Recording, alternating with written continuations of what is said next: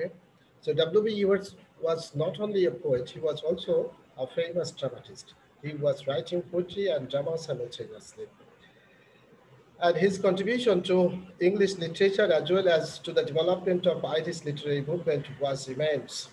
He has been called the national poet of Ireland because he made significant contribution to the development of Irish literature. Before W. B. Yeats, nobody thought of an independent existence of Irish literature. W. B. Yeats was thinking of creating a new kind of existence for Irish literature.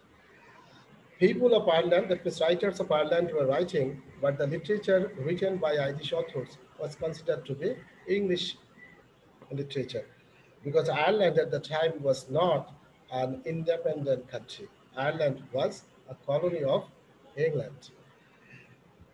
Ireland had been a colony of England for many years. Today Ireland is an independent country having its own uh, culture, having its own legal system, political system. But in the past, when in the past Ireland was not an independent country. Ireland had been a colony of Britain for many, many years. Ireland, in fact, started becoming dominated by Britain from the 13th century. During the 13th century, the Anglo-Normans invaded England, and since that time, the British rule started in Ireland. And from that time, Ireland could not be uh, an independent country in the true sense because it was always dominated by uh, British politics and the British administration. We, the people, had to go through severe pains and experiences because the people of Ireland did not have their own government. They were being ruled by the government of another country. You know that we had painful experiences of being colonized by Britain. India had been colonized by Britain, and we had to remain a colony of Britain for almost 190 years. And we have the bitter experiences of uh, being colonized by that country called Britain. You know how tortured the people of this country felt, how much the people of this country were uh, exploited economically, psychologically, and in many ways, the people of India were being exploited by Britain when India was a colony of Britain. And now see, and India became colony only in 1757, and India had been a colony of Britain for 190 years. And it is not that all parts of India had been a colony of Britain for 190 years. The people of Bangladesh, had been a colony of Britain for 190 years because of the provinces of India, of the many states of India. It is Bangla which was first colonized by Britain in 1757, and other parts of India became colonized by Britain later. So, if we think of our becoming a colony of Britain from the beginning, then we have to say that we had been a colony of Britain for 190 years. And we know the pains, we know the agonies, we have bitter experiences when we had to be ruled by the British government. Now, think of the pains and experiences of the people of uh, Ireland who had been a colony and who had been colonized by Britain for hundreds of years. I am saying that in the middle of the 13th century, the Anglo-Normans invaded Ireland, and since then, the British rule, uh, the British started ruling Ireland, and Ireland became independent in 1949. So look at the time span, how many years Ireland had been uh, ruled by uh, England.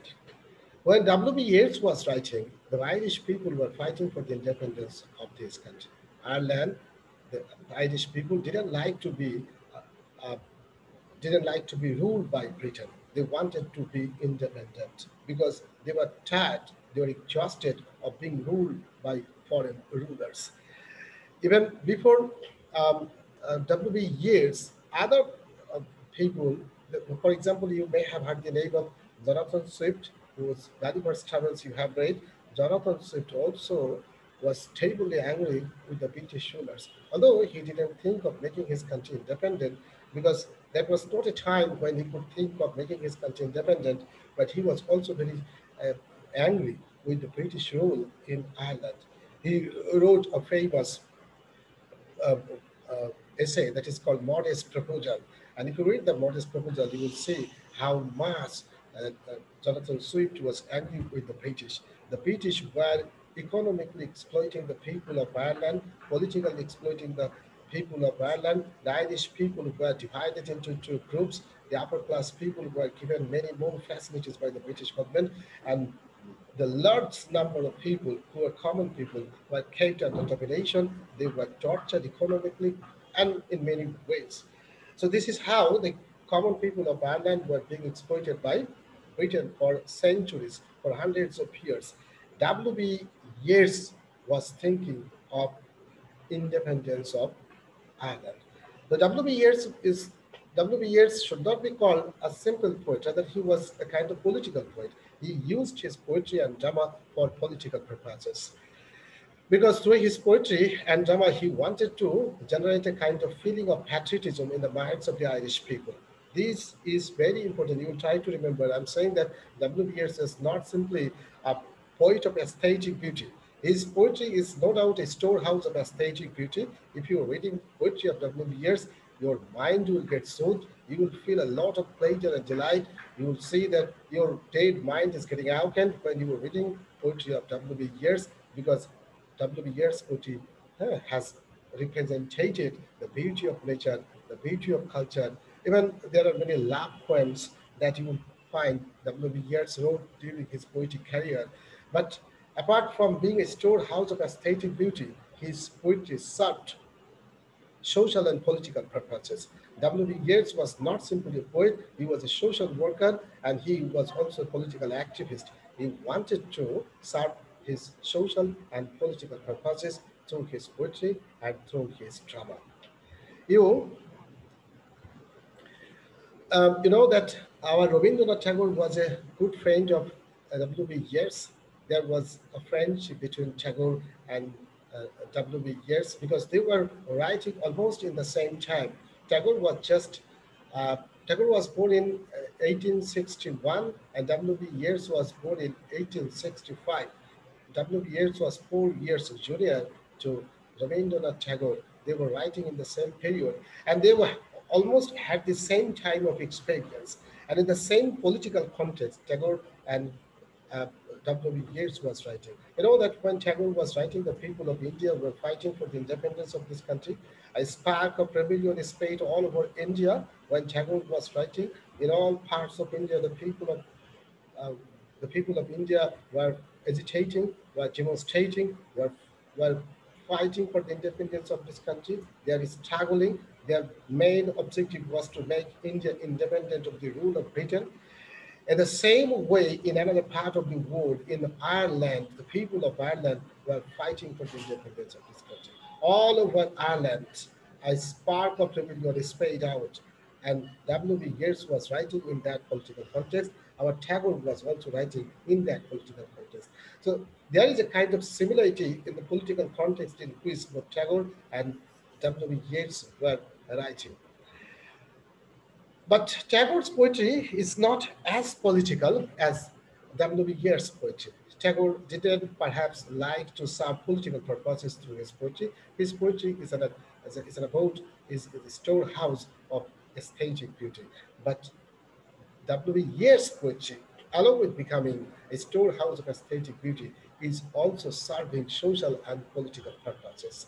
W. B. Yeats, through his poetry, wanted to generate a feeling of patriotism in the minds of his readers. The moment, if you read W. B. Yeats' poetry, that means if the Irish people read W. B. Yeats' poetry, they will start loving Ireland. W. B. Yeats was writing Ireland in his poetry. He was reflecting, he was representing, he was presenting the beauty of Ireland in his poetry. He was presenting the beauty of the culture of Ireland in his poetry. He was presenting the beauty of the folk tales of Ireland in his poetry. In fact, Irish culture, Irish beliefs, Irish traditions, Irish nature were the subject matters of W B Yeats poetry. If one reads the poetry of W B Yeats, one will feel the beauty of Ireland. Irish nature, Irish culture, Irish tradition, Irish beliefs, Irish values, all these are things were reflected in the poetry of W. B. Yeats. So if one reads those poems of W. B. Yeats, one will be aware of the beauty of, uh, of the nature of Ireland, of the culture of Ireland, of the tradition of Ireland. One will feel that Ireland had a rich tradition. As long as you will start loving your country, you cannot think of the independence of your country. We have a famous national anthem, Amar Sonar Bangla, Ami Tomai Bhalobasi. If a man sings this song or hears this song once a day, he cannot but be a patriot. This song plays a significant role in making somebody a patriot because you are singing Amar Sonar Bangla, Ami Tomai Bhalobasi. You are singing or hearing every day, at least once a day, and this song is playing a significant role to the construction of your personality and of your character. In the same way, W.B.Yeats poetry is serving this kind of purpose because reading a poem of W.B. Yeats is actually getting acquainted with the nature of Ireland, getting acquainted with the culture of Ireland, getting acquainted with the beauties of Ireland. So that is how W.B. Yeats was actually trying to instill in the minds of the Irish people a sense of patriotism so that people can love Ireland. W.B. Yeats understood that to make Ireland independent, what he will have to do is to is to is to instill, that means implant, a kind of love in the hearts of the Irish people for Ireland. And the moment the people of Ireland will start loving Ireland, they will work for the independence of this country. They will work for the independence of this country. The people would have to feel the necessity of the independence of this country. Until the common people of the country will feel the necessity of the independence of the country will not be independent. A country cannot be made independent only with the help of military power. You are using military, or you are using your, that means you are using military power to make your country independent. You cannot make your country independent. A country can be made independent when the common people of the country start loving the country. When the common people will feel the necessity of the independence of that country, as we did in Bangladesh. The common people of this country participated in the liberation war because the common people felt that they are fighting for their own interest. They were not fighting for the interest of any particular political party. In Bangladesh, the people of Bangladesh fought for the independence of this country in 1971. Why did they fight and why did they participate in our liberation war? Everybody participated in the liberation war for himself, not for another one. It is not that to make someone the king of this country, the common people of the country participated in our liberation war. Everybody, the farmers participated for themselves, the fishermen participated for themselves, the teachers participated for themselves, the rickshaw pullers participated for themselves because they were making their country independent. They thought that if Bangladesh becomes independent, everybody would be benefited. So everybody fought for himself, not to make a third person the king of this country. So when the people of a country start loving a country, that country will be independent. That was the realization of W.B. Yeats. And that is why he was trying to generate a feeling of patriotism in the minds of the Irish people, that they would love the country, and when they would love the country, automatically they would work for the independence of this country. How to generate a feeling of love in the minds of the people? That was what W.B. was thinking. And he thought that poetry can be a good way of instilling love for country. That means instilling a sense of patriotism in the minds of the people. So he was writing Irish beauty, that means writing about Irish beauty, Irish culture, Irish values, Irish folk tales. Everything that was the beauty of Ireland was being reflected in his poetry. And he thought that this poetry would develop a sense of love, a sense of patriotism in his in the minds of his people. W. B. Yeats even um, started writing drama. He thought that that the readers of poetry are not as many as the readers of drama or the viewers of drama. When a drama is staged, many people come to see the performance of the play, and a drama can play a very direct role to serve a purpose. Poetry plays a kind of passive role. It does not play a direct role, but a drama plays a direct role because people come and sit before the audience, before the stage. That means sit in the auditorium when the drama being is staged, and when a drama is staged, you will see that people are getting involved in the story of the drama. You will see when you are watching a movie, you are getting involved emotionally in the story of the drama. When the heroine is suffering, you are crying. When the hero is suffering, you are crying. When the hero is beaten by the villain, you are getting angry. When the villain is beaten by the hero, you are clapping your hands. Why do you do that? Why do you cry? You do that, you cry because you are getting emotionally involved in the story. And when you are getting emotionally involved in the story, you are taking it to be something serious, something genuine, and you are taking lesson from it. So the drama plays a very direct role to serve the purpose. W. B. Yeats understood that, and he started writing drama. And his drama was being staged in different places. And when people, and what was this drama about? The drama was also about the culture of Ireland, about the politics of Ireland. Indirectly through this drama, W. B. Yeats was teaching the people of Ireland that they should work for the independence of this country. Through this drama, W. B. Yeats was telling the people of Ireland that this Ireland is their country. This Ireland is their country. So everybody was feeling from the story of the play that Ireland is their country. This Ireland is being ravaged every day by Britain. The people were going home after watching the play with this realization that Ireland is a big country having its enriched culture, having its enriched beauty, but that enriched culture and beauty are being ravaged every day by Britain.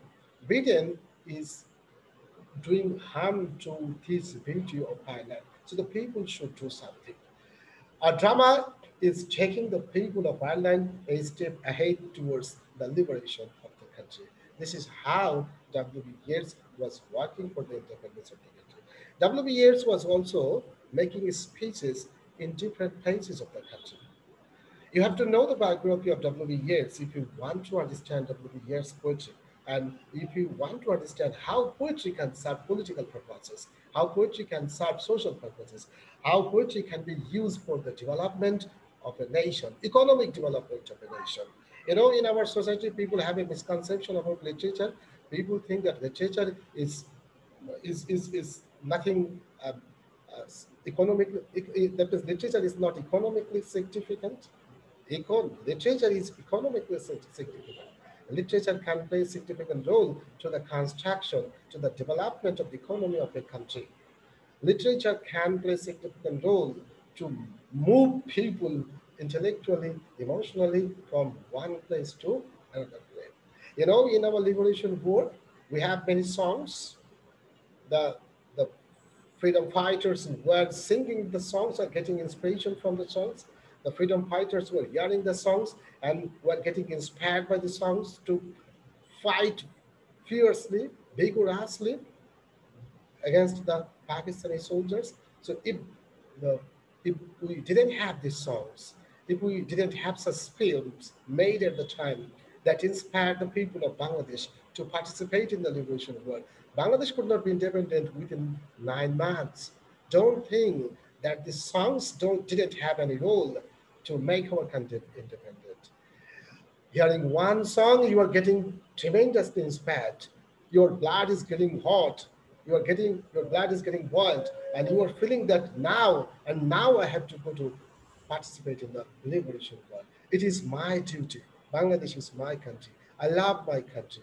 To fight for this country is to fight for the rights of my mother. That was the realization that everybody had from these songs. So literature plays a significant role to the construction of economy, to the construction of values that a nation has. W B Yeats' poetry is significant from that sense. W B Yeats' drama is significant for that sense. W B Yeats was moving from place to place, from one part of the country to another part, and he was making speeches in different places. Making speeches means he was delivering a speech in different places before people. And in his speech, he was also trying to make the people of Ireland that they should think of their country.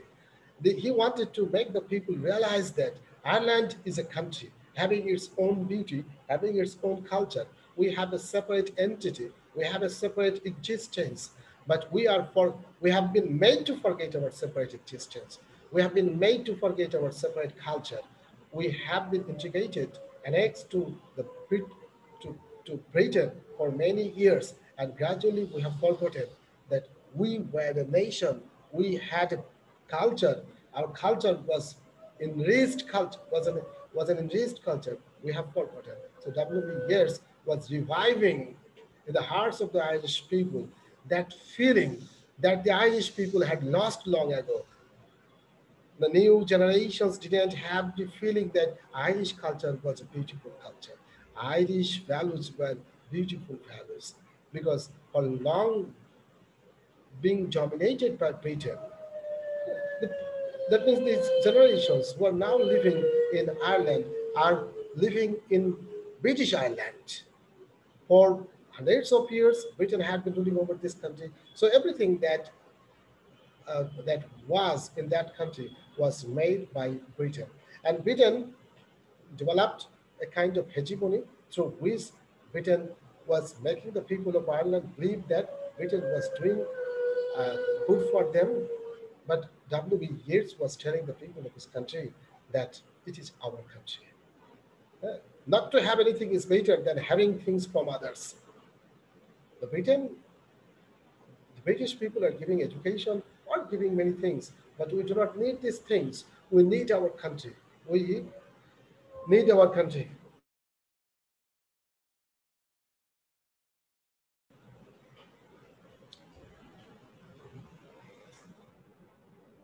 So he was making speeches in different places of the country, making people aware of the independence of this country. And can you hear me clearly? Sir, Can, Yes, yes, sir. sir. Yes, sir. can you hear me clearly? Yes, Yes, sir. sir. Yes, sir, we can. Thank you very much. Thank you. Thank you. And another thing was done by W. B. Yeats. W. B. Yeats was developing literary clubs in different places. He was organizing young people and he was developing literary clubs because W. B. Yeats understood that literature can play a significant role to move the people from this position to a better position. That means to bring about a change in the hearts of people. The younger people needed to have a kind of organization. And literary clubs can play a significant role to bring about a change in the hearts of the people. That means literary clubs can play a significant role uh, to generate a feeling of patriotism in the minds of the young generation. People will come there, people will read books. And what books will the young people read? The people will read books that talk of Ireland, that talk of Irish beauty, that talk of Irish culture, that talk of the lost glory of Ireland. And when the young people would read these books, they will come to the clubs, they will read books, they will perform plays, they will be aware of the rich culture of Ireland, the rich values that Ireland had. This is what W. B. Yeats wanted to do. W. B. Yeats is the founder of the Abbey Theatre of Ireland, the famous theatre that you will still find in Ireland. The Abbey Theatre, that is the National Theatre of Ireland, that is still found in Ireland. And W. B. Yeats founded, laid the foundation. He started that theater. That theater, that theater played a significant role to make this country independent. Why do we go to Shilpakala Academy? We go to Shilpakala Academy not to only uh, was dramas. We are also learning significant things from the plays that we see being enacted on in Shilpakala Academy. In the same way, this amphitheater that was established by W B Yeats was playing a significant role in bringing about a change in the hearts of people, in generating sense of patriotism, generating sense of love in the hearts of the Irish people for Ireland. So this is how W B Yeats wanted to uh, create a separate existence of Ireland. W B Yeats was reluctant to uh, uh, accept this fact that literature written by Irish people would be called English literature. W B Yeats is considered, look, we are reading 20th century English poetry. We are reading 20th century English poetry. Why should W B Yeats be here? W B Yeats was not an English poet. W B Yeats was an Irish poet. W B Yeats was an Irish poet. So why should we be in this course? Well, that is called 20th century English poetry. Here would be English authors. W B Yeats was not an English national. He was uh, an Irish citizen. The tragic fate of the Irish writers was that their literature is considered English literature because Ireland at that time did not have any separate literature. Literature, Jonathan Swift's Gulliver's Travel, we read it in English literature, but Jonathan Swift was not an English, he was an Irish. He was an Irish. We will read Samuel Beckett's Waiting for Godot, and we will read that play in 20th century English literature, but Samuel Beckett was not an English. Samuel Beckett was an Irish. The look, literature written by Irish authors is considered part of English literature because Ireland was a colony of Britain. W. B. Yeats was saying that our literature would be called Irish literature. Our literature would be called Irish literature. Why should our literature be called English literature? We are not English people. We are not born and brought up in England. We are born in Ireland, brought up in Ireland. We are the people of this country. So everything of this country will be identified eh, as the things of this country, not as the things of other country. We do not need to feel proud of English things. We want to feel proud of our things. So our literature would have a kind of existence, a separate identity that would be called Irish literature. So he wanted to develop a new kind of literature in Ireland that would be called Irish literature. That is called Irish literary movement. He started a new kind of movement called Irish literary movement. His philosophy was that Ireland would have a separate literature that would be called Irish literature. So he worked for the establishment of Irish literature. He established many different clubs, literary clubs in different places of the country. He made speeches in different places. He was writing his newspapers. He was writing poetry. He was writing dramas, only to create a kind of opinion that means in favor of his opinion. He was writing and doing all these things to create public opinion in favor of his opinion that Ireland would have to have a separate literature called Irish literature. That is the Irish literary movement. And this movement was started by W. B. Yeats. And that's why W. B. Yeats has been recognized as the national poet of Ireland. There were many poets before and after W. B. Yeats, but nobody has been given that credit. W. B. Yeats has been given the credit that he is the national poet of Ireland because he worked for Irish literature. He worked for Irish literature. He wanted to see a separate existence of his literature. So his contribution to the development of Irish literature, the Irish literary movement, is immensely significant, and in recognition of his immense contribution to the development of Irish literary movement, he has been acknowledged as the national poet of that country. That is very important. And the British have taken Ireland, sorry, the British have taken W B Yeats as a poet of English literature. They feel reluctant to accept W B Yeats as an English poet because W B Yeats is a significant poet. Okay, W B Yeats, W B Yeats is a significant poet. And I know that if they take W B Yeats with them, their literature would be enriched literature. There were many people at the time who were writing in English. From when W B Yeats was writing in our part, Nirod Chandra Chaudhary was writing. You may have heard the name of Nirod Chandra Chaudhary. He is from Kishorganj. Have you heard the name? Is there anyone here from Kishorganj? Is there anyone here from Kishorganj? There was a famous man born in Kishorganj named Nirod Chandra Chaudhary. He was born in Kishorganj and brought up in Kishorganj, was educated up to class 5 in Kishorganj. Then he left Kishorganj and went to Calcutta and he was settled there. Uh, Although he was settled in Calcutta, he did not forget Bangladesh. He has a famous book named The Autobiography of an Unknown Indian. And in that book, he has depicted the beautiful picture of Bangladesh. If you read that book, you will see how beautiful Bangladesh is. And this book is taught not only in Bangladesh, in many parts of the world, in many universities of the world, this book is taught in English department. And people of the world have known about the beauty, about the culture of the people of Bangladesh from that book written by Nirod Chandra Chaudhary. Nirod Chandra Chaudhary finally settled in England after the independence of India.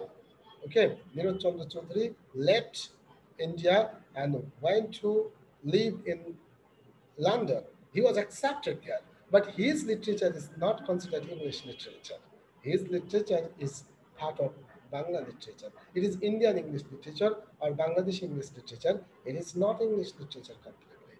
Our Madhusudan Datta also went to England. He was writing poetry in English. He wanted to be as famous poets as Keats was, Wordsworth was, Shelley was, Byron was. But Madhusudan Datta was also living in British India.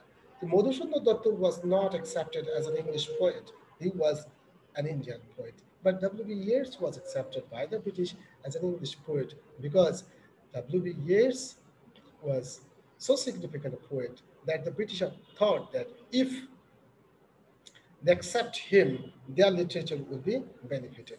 But the interesting thing is that W.B. Yeats didn't want to be an English poet. He wanted to remain an Irish poet. He felt proud of being identified as an Irish poet, not as an English poet. Although he was writing in English, he was writing in English. Ireland had its own language in the past, but for being ruled by Britain for many years, Ireland gradually lost its own language and English became its language. Today, the language of Ireland is English. So W.B. Yeats was writing in English because English at the time became the language of the country. If Ireland had had a different language, perhaps W.B. Yeats was going to write in that language. However, there were local people who were speaking in the native languages, that means indigenous languages of the country. W.B. Yeats did not do that. W.B. Yeats wrote in English, and that had another reason why he wrote in English. You can consider W.B. Yeats' poetry from post-colonial point of view. Labib, you can read W.B. Yeats' poetry from post-colonial point of view. You know, post-colonial literature is written in English. If you are, if, I think in this semester you are reading Tempest by Shakespeare. That play can be read from post-colonial point of view. Post-colonial literature is written by the authors of the countries which were once the colonies of Britain. For example, we are reading Arkena Rawan, we are reading Amitabh Ghosh, we are reading Nayantara Sagal, we are reading many other writers. For example, Anita Desai, these are post-colonial writers. You are reading Chinua Achebe, Things Fall Apart, written by Chinua Achebe. You are reading The Lion and the Jewel. So these are post-colonial literature. Post-colonial literature is written by the authors of those countries which were once the colonies of Britain. And this literature is written in English. Interesting thing is that this literature is written in English. Niraj Chandra Chaudhary was writing in English. Our Arkan Narayan is writing in English. Amitabh Ghosh is writing in English. Anita Desai is writing in English. Nayantara Sagal is writing. Vikram Sheth is writing in English. Yeah. Arundhati Rai is writing in English. Homike Bhabha is writing in English. So all these people are writing in English, although they are not the English people. They are Indian people, they are African people, they are people of other countries, but they are writing in English. They are writing in it. It is one of the characteristics of post-colonial literature that post-colonial literature is written in English. And by writing this literature in English, we want to let the people of the world know what we were. The British propagated across the world that the Indian people were uncivilized people. And how did they propagate? They wrote everything in English because English is a lingua franca. The people of the world know English. When the people of Britain were writing about the people of India in English, the people of the world thought or believed that the Indian people were really uncivilized people. Now we are writing in English and telling the people of the world that what the British said about us was not true. Today we know English and we can write in English. So writing our literature in English, by writing our literature in English, we are letting the people of the world know that what the British said about Indian people 200 years back was off the mark. What is the truth is that we had this culture. So W B Yeats has written his poetry and drama in English just to let the people of the world know about the beauty of Ireland. If W B Yeats had written his poetry in any Aboriginal or indigenous language of Ireland, then the people of the world could not know that Ireland was so beautiful a country. The culture of Ireland was so beautiful. The folk tales of Ireland were so beautiful. The Irish people were an ancient nation. The people of the world could not know if the literature was written in any indigenous language of Ireland, because the people of the world do not know that indigenous language of Ireland. So W B Yeats chose the international language, that means the global lingua franca, to communicate his views to the people of the world about Ireland. So from that perspective, W B Yeats' poetry can be read from post-colonial point of view. That he is a man of Ireland, but he is writing in English. However, W. B. Yeats was writing in English because English was W. B. Yeats' language. W. B. Yeats perhaps didn't know any indigenous language of Ireland, and that is why he had to write it in English. For example, in India, Arkan Narayan wrote in English. Arkan Narayan wrote in English because Arkan Narayan did not know any other language of India. You have heard the name of Arkan Narayan. Perhaps you read one novel written by Arkan Narayan in your MA here. That is the perhaps the what is the name of the novel written by Arkan Narayan that you are reading here? It is perhaps the Man-Eater of Malgudi, you're reading. Okay, Arkan Narayan was writing in English.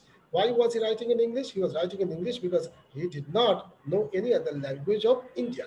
India had hundreds of languages, but Arkan Narayan unfortunately did not know any Indian language. He knew only one language, that was English. Once a journalist asked uh, Arkan Narayan, why you write in a foreign language? Arkan Narayan got shocked, not shocked, but astonished hearing that somebody is saying to him that he was writing in a foreign language. Arkan Narayan saying, I'm not writing in a foreign language. I'm writing in an Indian language. That man said, English is not an Indian language. English is a foreign language. It is the language of Britain. It is the language of the colonizers. So you are writing in the language of our enemy. Arkan Narayan said, for the first time in my life, somebody is telling me that I am writing in the language of our enemy. So for the first time, somebody is telling me that English is not a language of India. Arkan Narayan said that I have seen people around me speaking English. I have known people who speak English. In my home, people speak English. This in my school, my teachers were delivering lectures in English. My friends were receiving education in English. So English is the language that I have been exposed to since my birth. It didn't occur in me that English is not a language of India. However, again, I wanted to say that English is now not the language of Britain or language of the colonizers. English is now one of the many languages of India. Arkanaravan said that the English we speak in India is a is a worshipper of goddess Saraswati. Okay, the English we speak in India is not that language that is spoken by the people of Britain in Britain. The English we the people of India speak here is a worshipper of goddess Saraswati. It means this Indian English language huh, is one of the many languages of India. That is why he was writing in English. W. B. Yeats was W. B. Yeats also had a similar kind of attitude towards English language. That is why, despite being a man of Ireland, he wrote in English because English became the language of Ireland. As I am saying that for almost 800 years, Ireland had been under the political domination of England. The King of England was also the King of Ireland. Ireland itself did not have any separate parliament or separate king or separate political entity since the Middle Ages, not from Middle Ages, since the 13th century. And that's why English gradually became the language of this country. So W.B. Yeats wrote in English. So you can read W.B. Yeats from post-colonial point of view, from that perspective. Okay, that he was writing in English to let the people of the world know about the beauty of Ireland. W.B. Yeats had another significant uh, chapter, that is his love. And you must know about the love of W.B. Yeats. W.B. Yeats loved a woman named Maud Gonne. And we need to know the biography of W.B. Yeats, and we also need to know about the love of W.B. Yeats because this Maud Gonne has indirectly and directly come to be reflected in many poems of W.B. Yeats. W.B. Yeats' poetic career was hugely influenced by his love with Maud Gonne. That's why we need to know about this love that W.B. Yeats had for Maud Gonne. It was an unrequited love because W.B. Yeats loved Maud Gonne, but Maud Gonne did not love W.B. Yeats. W.B. Yeats in 1889 met one lady named Maud Gonne. She was a terribly beautiful lady. I'm calling her a terribly beautiful lady uh, because she was so beautiful that anybody who came close to her fell in love with her. And her life was almost spoiled. His life was almost spoiled. W.B. Yeats' life was also spoiled by Morgan in a sense. We'll read a poem and we'll see how terribly W.B. Yeats' life was spoiled by Morgan. In 1889, W.B. Yeats came across this beautiful lady. She was so beautiful that W.B. Yeats fell in love with her at the first sight. Okay, so gradually W.B. Yeats was uh, taking preparation to propose to her that he loves her, and that lady, wa W.B. Yeats developed relationship, just talking relationship with her, and the aim was that he will one day propose to her. W.B. Yeats once invited her to play a role in one of his plays. Okay, and Morgan Morgan agreed to play uh, a part, the leading part in his play.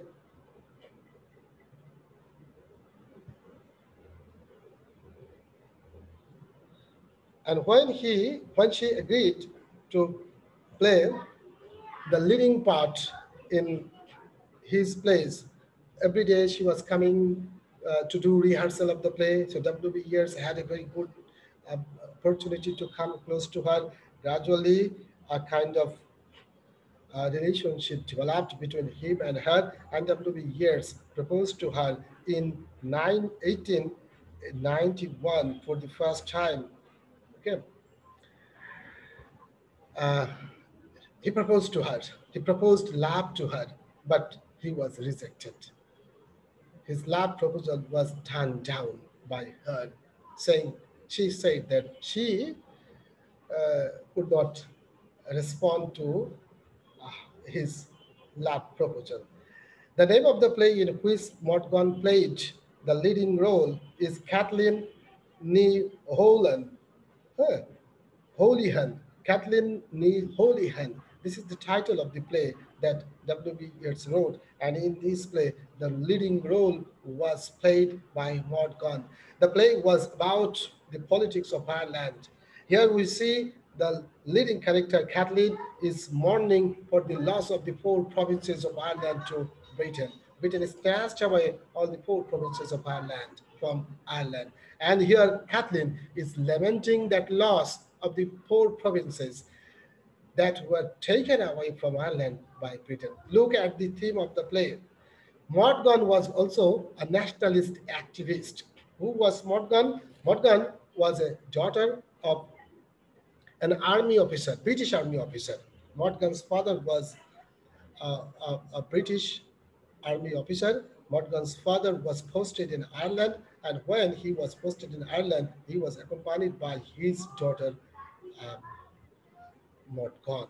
Morgan came with her father, and she was living in this country. But Morgan was not. Look, Morgan was not born in Ireland. She was not brought up in Ireland. She was not educated in Ireland. Morgan was born in England. When Morgan was just 4 or 5 years old, Morgan's mother died. And at that time, Morgan was sent to France by her father for education. So that means she was sent to a boarding school. Morgan was staying in a boarding school of France and she was being educated there. Then when was her father was posted to Ireland, Morgan came with her father to live in Ireland.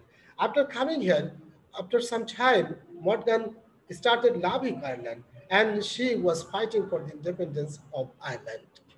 We don't know why Morgan was fighting for the independence of Ireland. The reason why W B Yeats came close to Ireland and a kind of relationship grew between them was that Morgan was also fighting for the independence of this country. W B Yeats was fighting for the independence of this country, and Morgan was also fighting for the independence of this country. W B Yeats had a good reason for fighting for the independence of this country because W B Yeats was a man of Ireland. He was born, brought up, educated in this country.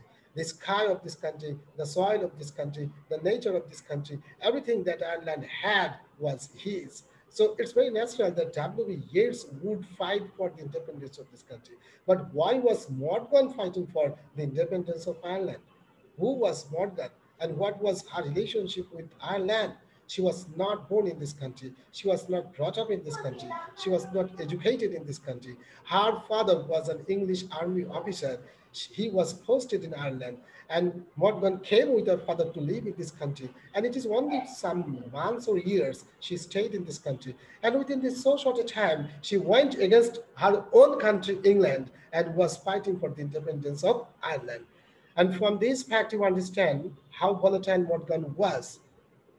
When Ireland is ruled by the British, thousands of British, hundred thousands of British are in this country. They are dominating Ireland. They're torturing the people of Ireland. But Morgan is going against her country, Britain, England. And she is now fighting with the Irish people for the independence of this country. And Morgan was leading a, a secret underground party that was working for the independence of this country named Irish Brotherhood. That was a secret underground party. This party was led by Morgan. Every leader, later W.B. Yeats wanted to mean it that leaders of Irish Republican Brotherhood uh, were here not for the party but for Morgan. It, is, it was the realization of W. Years that people who were the members of the Irish Republican Brotherhood uh, were the members of this party, not because they loved the party, but because Morgan was the leader of that party. She was a beautiful lady. So all these members had a chance of enjoying the beauty of this lady. That means they had the opportunity of coming close to this beautiful lady. Even sitting before or sitting close to a beautiful lady was also kind of pleasure to many. And that's why perhaps many people came here. As for example, you will read one play, one novel written by Arkenaro named uh, Waiting for the Mahatma. Okay, there is a girl there named Bharati. She is so beautiful that the hero of the novel has joined Mahatma Gandhi's party, and he is also fighting for the independence of India. But he is supporting the party of Mahatma Gandhi and Bharati not because he actually loves India or loves the party. He supports the party and moves with the party only because Bharati is here. So if he is supporting the party and is moving with the party, then he will have an opportunity of being close to Bharati. So only to see Bharati from a close, only to be close to Bharati, only to walk close to Bharati, only to stay close to Bharati, he is with this party. What W B Yeats is saying that the members of the Irish Republican Brotherhood were with this party, not because they were loving the party, but because Morgan, a beautiful lady, is the leader of this party. Even W B Yeats also for the time being joined the Irish Republican Brotherhood, which was a secret underground party working secretly for the independence of this country. Morgan was a leader of this party. What was the necessity of Morgan's joining this party? What is her relationship with Ireland? We don't know why she joined, why she went against Britain, why she went against England, because England was her country. However, when W. B. Yeats found that Morgan was also thinking for the independence of this country, she was also working for the independence of the country. W. B. Yeats invited her to play the leading role of his play, Kathleen Ni Holy Han. She agreed and played the role, a kind of a close contact developed between them. W. B. Yeats proposed to her, but she refused her love. And W. B. Yeats wrote in her diary that it is from this moment her life, the trouble of her life began. Okay, the trouble of his life began from this moment when he was refused by Morgan. W. B. Yeats loved Morgan so much that he proposed to her 4 more times. He first proposed in 1891, then he proposed to her for the second time in 1899, then he proposed to her for the third time in 1900, he proposed to her for the fourth time in 1901. But every time he was refused. Morgan did not agree to respond to the love of W. B. Yeats. W. B. Yeats was feeling paralyzed. He was feeling mad when he was jilted by Morgan.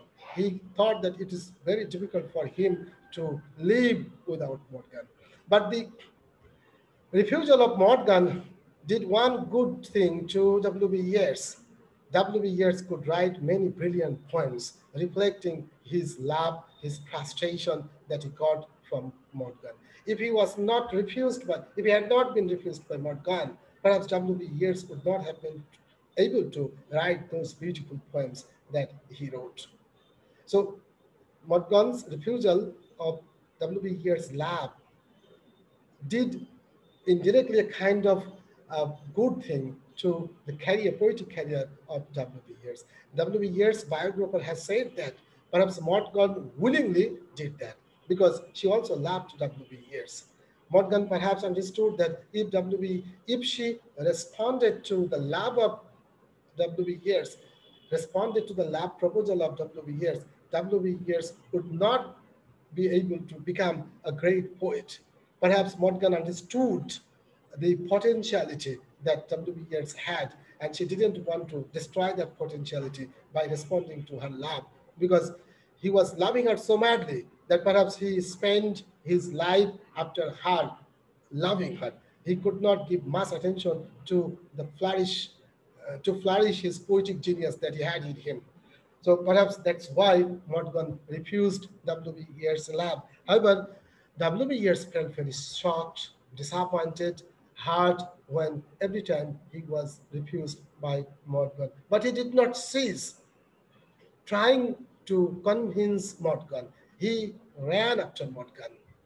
When he did not marry until he was 51, he was trying, waiting eagerly that someday his dream girl, Morgan, would understand her mistake and would come back to him. And that's why he was waiting for that. W.B. Yeats was seriously shocked and felt broken down when he heard that his dream girl, Morgan, married one McBride, John McBride. W. Yeats could not accept it. Oh my God, she would not marry me, that's good.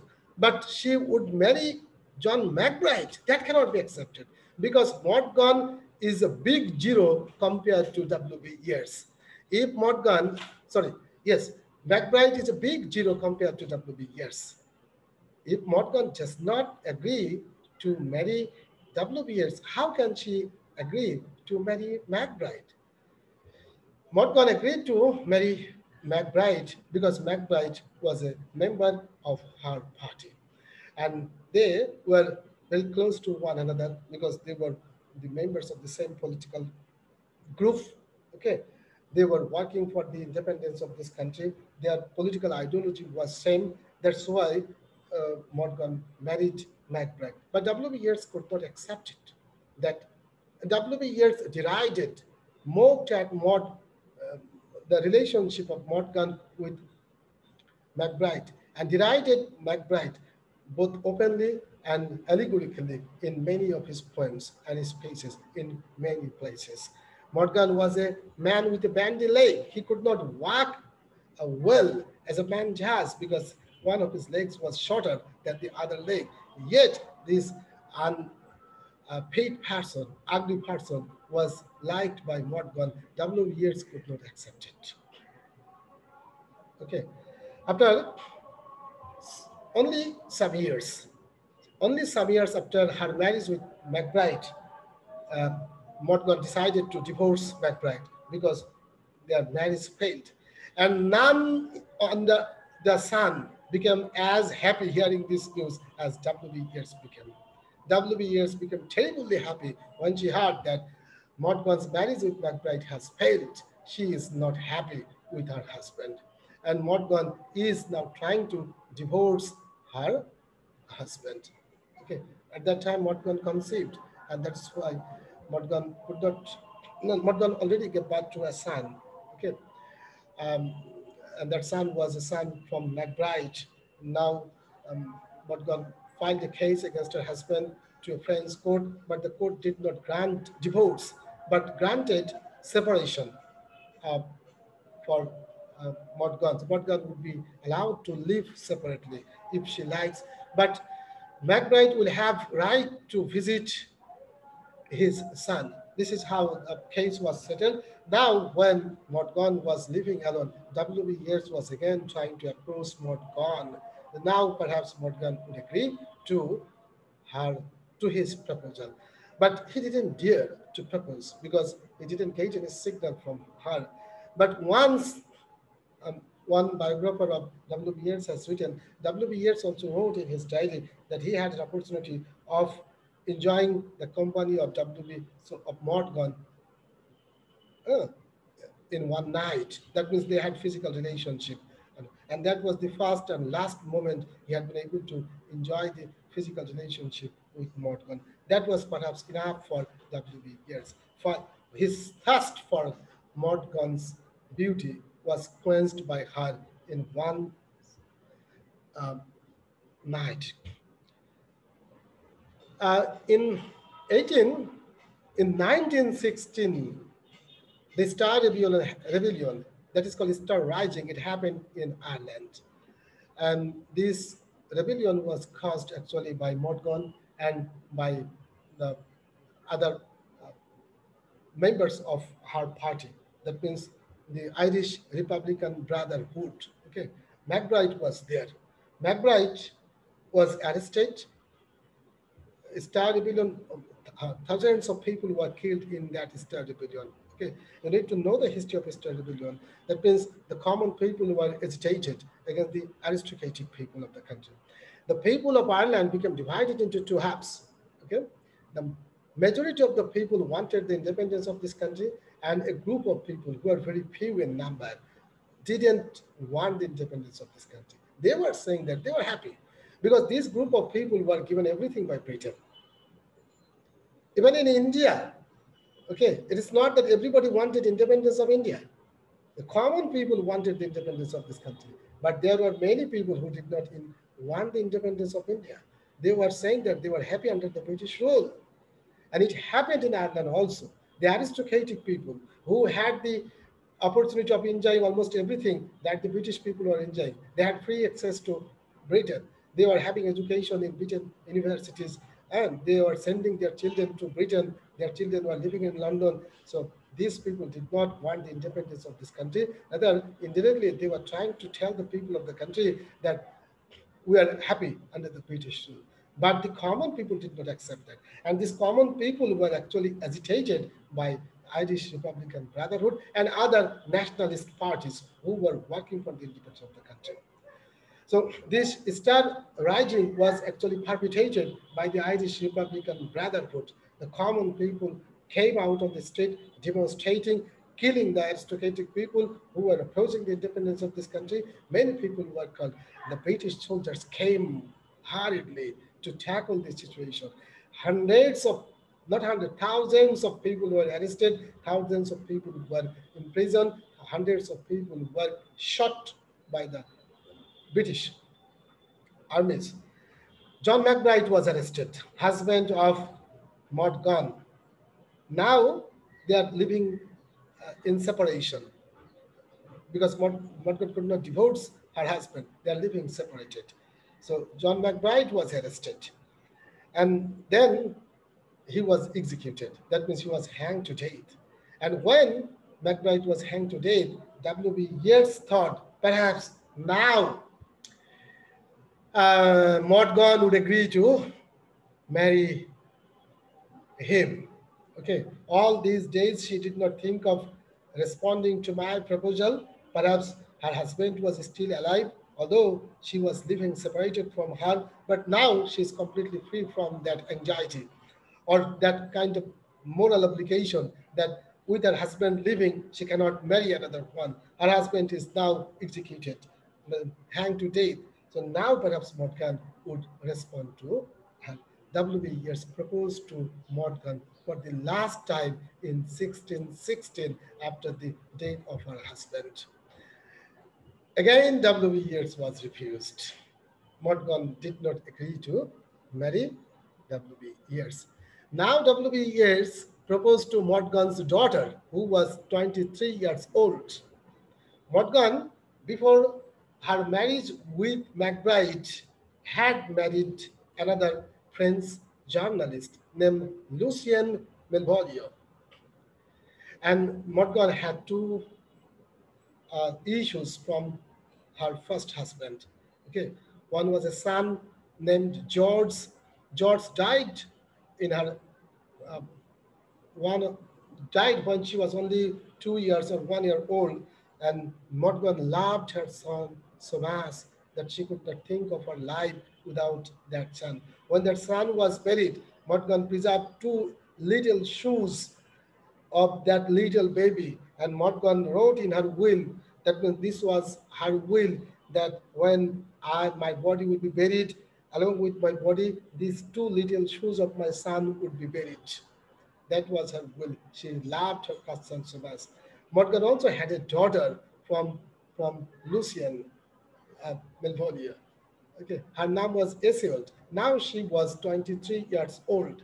She was living with Morgan. Okay, WBS failing to have consent from Morgan is now proposing to Morgan's daughter Iseult, who was only 23 years old now. W.B. Yeats was 51 years old, and that old man is now proposing to Morgan's daughter. So look at the love relationship that W.B. Yeats had with Morgan. Israel felt very happy that an old man, after failing to have consent from my mother, is proposing to me. She was laughing. Okay. However, she did not agree. W B Yeats now married one lady named Georgie Hyde Lee. Okay. She was also a very young lady. There was a big age gap between W B Yeats and his wife. But W B Yeats wanted to prove in his poems that he was very happy with his wife.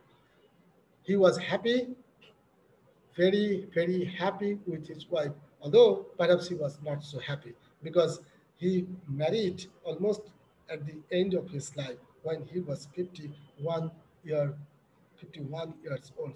So this is the life um, of W.B. Yeats. So many things you need to remember when you are reading W.B. Yeats because his biography will play a very significant role when we are reading W.B. Yeats' poetry. We will read one poem first. You will see how Morgan is playing a significant role there. You will find the presence of Morgan in many of the poems written by W.B. Yeats. We'll read one poem named No Second Troy. If you have mobile phone, you can download the poem or you can open the poem No Second Troy. The title of the poem is No Second Troy, written by W.B. Yeats. This poem was written by W.B. Yeats after he failed to have love from Morgan. W.B. Sir Yeats একটু কথা বলতে যাচ্ছিলাম sir. represented his love for Morgan in this poem. This poem is considered sir to. Who are you? Sir Afra sir 9 batch থেকে sir. What is your name? Sir Afra sir শুনতে তোমার কি পাচ্ছেন দরকার স্যার? বলো? ক্লাসের পরে কথা বলো। Do you need to talk to me about the class? Sir সিলেবাসের জন্যই স্যার কথা বলতে এটা চাচ্ছিলাম স্যার। পরে কথা বলো। You come to my class is being recorded. You will talk to me about the syllabus at the end of the class. Okay? You do not need okay to have the syllabus.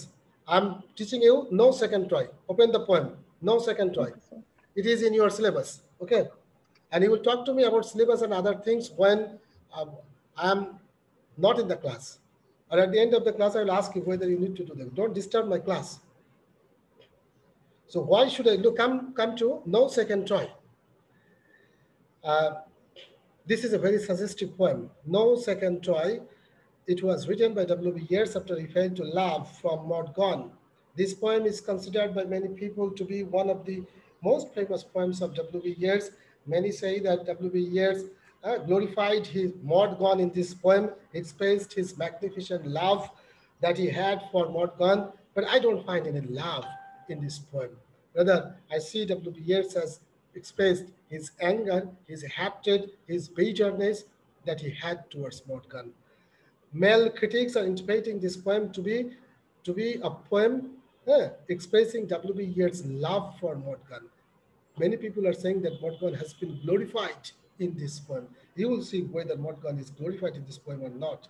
So come, why should you can open the poem if you have the text book close to you, or you can open the poem in your mobile phone. The title of the poem, No Second Troy. No second Troy. Why shall I blame her that she filled my days with misery, or that she of late, having taught or to ignorant men most violent ways? Look at the first line. W. B. Yeats is asking a question. Why should I blame her that she filled my days with misery? I don't want to blame her that she filled my life with misery. W.B. Yeats will not blame her. Her means Morgan.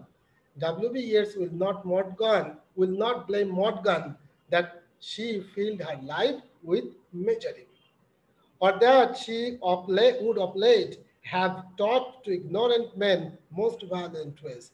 I'll not blame Morgan that recently she has instigated the ignorant, innocent, common people of this country to go against the aristocratic people of this country. Morgan is now instigating, inspiring, Okay, encouraging the common people of the country to be rebellious and to go against the aristocratic people of the country. Morgan is leading these people to kill the other people of this country. And for that, I will not blame Morgan. আমাদের দেশের মানে মনে করো এক সময় এরকম হতো, parliament টেলিভিশনে প্রচার করতো যে আমাদের এই ভাই, মনে করো তার নাম মতি, একজন পার্লামেন্টারিয়ান বললো মতি ভাই যখন ইউনিয়ন পরিষদের চেয়ারম্যান ছিলেন তখন উনি গম চুরি করেছিলেন এবং গম চুরি করার অপরাধে এলাকার মানুষজন ওনাকে ধরে ওনার গলায় জুতার মালা দিয়ে সারা এলাকায় ঘুরিয়েছিলেন। সেই অপবিত্র কথা এই পবিত্র সংসদে বলে আমি সংসদের পবিত্রতা নষ্ট করতে চাইনি। সব কিন্তু বলা হয়ে গেল, মানে এই ন্যাক্কারজনক কথা এই মহান সংসদে বলে সংসদের পবিত্রতা আমি নষ্ট করতে চাইনি, বলা কিন্তু সব হয়ে গেল। W B Yeats is also doing that. I don't want to blame Morgan that she filled my life with misery. I don't want to blame Morgan that she filled my life with misery. No, she is blaming. Look, she is blaming, but he is blaming. But Morgan is, W B Yeats is saying that I will not blame Morgan. But we see that W B Yeats is blaming Morgan. Again, he's saying that I will not blame Morgan, that she recently instigated, led the people of this country to go against another group of people of the country. It was a it was a tragedy really in the history of Ireland that when the people of Ireland were fighting for the independence of this country, they became divided into many groups. And one, they will now kill the English people, British soldiers. But instead of killing the British soldiers, one group is killing the members of other group. Because there is no, that means there are differences in opinions between different groups, among many groups. And that's why one group cannot tolerate another group. This group is trying to kill the members of this group, and this group is trying to kill the members of another group. Morgan's party, Irish Republican Brotherhood, instigated the common people to lead, to go against the aristocratic people of the country. W B Yeats is saying that Morgan did that. Morgan should not have done that. The next line is, or hurled the little states upon the great. That is, the common people who were laid against the aristocratic people. This line is very suggestive, metaphorical line. Hurled the little states upon the great. The little states means the common people of this country, and the great means the upper class people of the country. So the common people were killing the upper class people of Ireland. Well, when they should kill the British soldiers, instead of killing the British soldiers, these common people, led by Morgan, are killing the people of Ireland. W B Yeats is saying that it is what Morgan did. This was the leadership of Morgan. And what could have made her peaceful with a mind? What could have made Morgan peaceful with the mind that she had? W B Yeats is saying that Morgan had a mind that looked that nobleness made simple as a fire. Look at the oxymoron that you find in this line. That nobleness made simple as fire. Look at the contradictions that you find between the words. Nobleness, simple as fire. Can simple be fiery? The Morgan had a mind that was made of fire. She had a fiery mind. And if a person or a lady had this kind of mind, that lady cannot have a peaceful mind. She cannot do peaceful things. So what could have made her peaceful with a mind that nobleness made simple as a fire? Morgan had a very fiery mind, a turbulent, violent mind. And as she had that fiery mind, she could not be made peaceful. And with beauty like a Titan bow, and another weapon she had, that was her beauty. Her beauty was like a Titan bow. Anybody who would come before her bow, that person would be killed. Morgan's beauty was very much like a Titan bow. You know the meaning of bow, dhonu, tir dhonu. Okay, Morgan's beauty was a kind of weapon that she used to pierce the heart of people. If anybody was coming before her, he could not but agree with what Morgan was saying. So, with that beauty, he was eating the head of everybody that was coming before her. And a kind that is not natural in an age like this. Morgan was uh, instigating people, enticing people to do that in that way in an age when she was not young. She was not a young lady that she would do these things in this way. She's motivating people, leading people to do bad things, and people are doing that inspired by uh, Morgan, and people are feeling inspired not actually by what Morgan says. It is not that Morgan speaks very logically. Morgan speaks very rationally. That is why the people are following what Morgan is saying. People are following what Morgan is saying because Morgan is a very beautiful lady.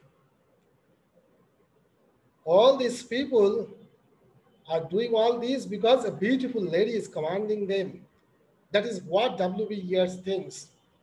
Look, when W B Yeats has failed to get Morgan, he is now free to say whatever he likes to say against Morgan. Okay. We W B Yeats thinks that everybody was like him. He once ran after Morgan's beauty, and he thinks that everybody who was moving with Morgan was interested in her beauty, and that is why he was moving with her. W. B. Yeats compares everybody to himself. He thinks that everybody was as foolish as he was. And the last line is that being high and solitary and most stern, Morgan was high, solitary, and stern. These are not actually bad qualities. A leader has to have these qualities. A leader has to be stern. If you are very simple, cheap, if everybody has access to you, then you will see that you will not be respected by people to be a leader. Common people like that person to be leader who is strong. A very easygoing man, a simple minded person is never liked as a leader. A leader has to be stern, strong. A leader has to have a strong personality. But W. B. Yeats is saying that had a strong personality, and she was solitary. Obviously, a leader has to be solitary. It's not that you will go and take tea with everybody in a tea stall. A leader has to be behind the curtain. A leader should not come to the fore with the other soldiers.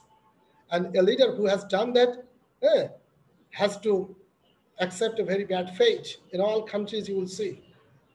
Look at the political history of different countries of the world. You will see that a leader who was free to keep company with everybody was forced to accept a very tragic fate. So a leader has to be solitary. And she was high. Obviously, she has to be high because she is not a common lady. She was educated from a French university. She was born in an army officer's family, a daughter of an aristocratic family. She would have to be high. So these are not bad qualities. She was high, and that is why W. B. Yeats failed to gauge her love. She was so stern, and that's why W. B. Yeats failed to gauge her love. But all these qualities are now considered to be bad qualities by W. B. Yeats. Okay, the grapes are sour when they are out of race. W. B. Yeats ran after Morgan for these qualities. But when W. B. Yeats has failed to have Morgan as his wife, now all these good qualities for which he was interested in her eh, have become bad qualities to W. B. Yeats. Why? It happens. You will see that only for your beautiful eyes, for your beautiful ear, for your beautiful hair, somebody is running after you. But when that person will fail to get you, those hair will be very bad hair. Those eyes will be very bad eyes. Your good qualities, for which somebody was running after you, will be bad qualities to him when he will fail to get you as his girlfriend or wife. W.B. Yeats is treating what God in that way. And W. B. Yeats is now saying, why? What could she have done being what she is. This is what Morgan, and being what she was, what could she have done? This is the character of Morgan. These are the qualities of Morgan. So, with these characteristics, with these qualities, what could she have done? সে আর কি করতে পারতো? এরকম একটা নারী যা সে যে সৌন্দর্য দিয়ে মানুষের মন ভোলানোর মাথা খাওয়ার চেষ্টা করে, এরকম করে যদি আমরা বলি, হ্যাঁ, এরকম একজন নারী আর কি ভালো কাজ করবে? What good thing will she do when she had this kind of qualities? Okay. So was there another Troy for her to burn? Was there another Troy that she would go to burn that?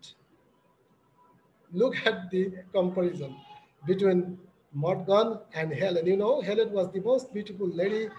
She's still believed to be the most beautiful lady of the world. She was beautiful, and that's why she was kidnapped by Paris. And for that, Troy was destroyed, burned to ashes. The Trojan civilization came to an end. The soldiers of Sparta destroyed Troy completely, and Helen is considered responsible for the destruction of Troy, and Morgan is responsible for the destruction of Ireland. W B Yeats is comparing Morgan to Helen. Was there another Troy that she would burn? As she did not find another Troy, she was burning Ireland. Look how uh, Hamas W B Yeats loves Morgan. Okay, W B Yeats is loving Morgan by comparing her to Helen. Helen was guilty, responsible for the destruction of Troy, and W B Yeats is holding Morgan responsible for the destruction of Ireland. This is how W B Yeats has loved Morgan. This is how W B Yeats is honoring Morgan. This you will read the analysis of this poem in different notebooks. You will see that all critics like Ram Jilal, Shen Jilal, Teluk Jilal, there are many Lals in Indian market. All these people are saying that W B Yeats' love for Morgan has been expressed in this poem.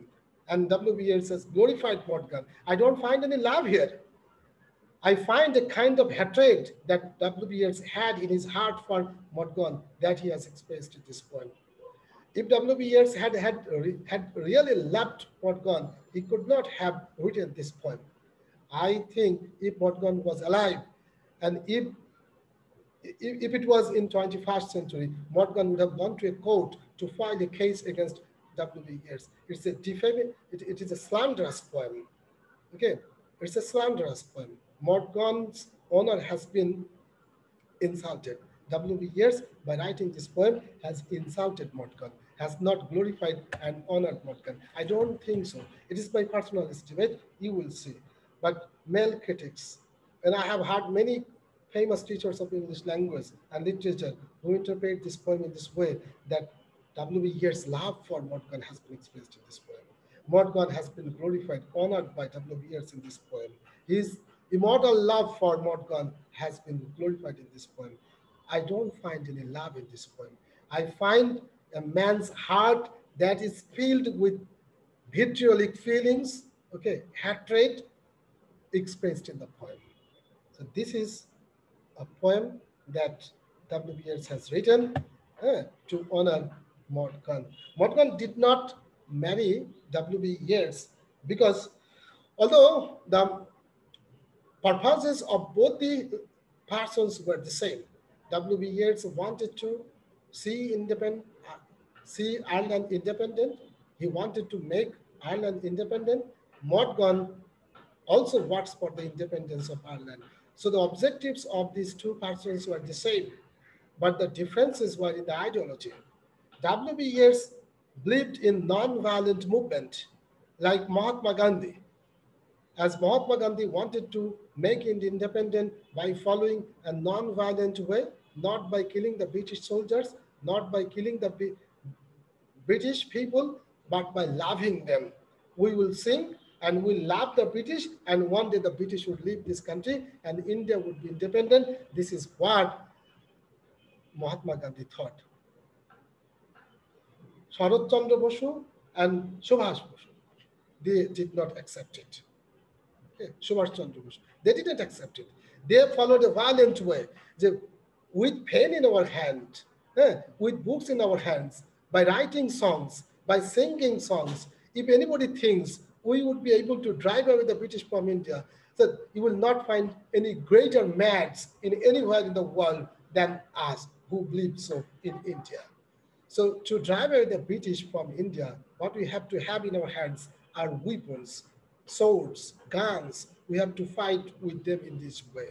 So the people of India became divided into two groups. One group following the leadership of Mahatma Gandhi, who believed in non-violent movement, and another group following Subhash Chandra Bose, who followed violent movement.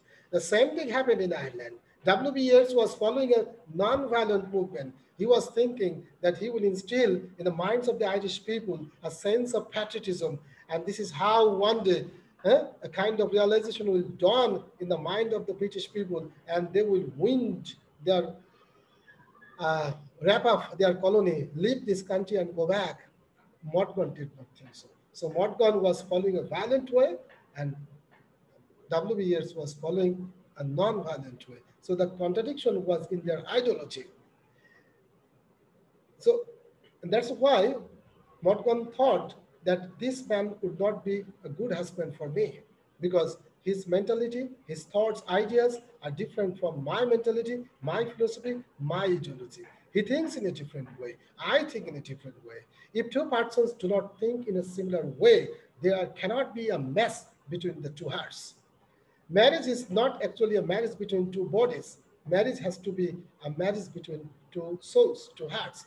Both the persons would have to think in an identical way, in a similar way.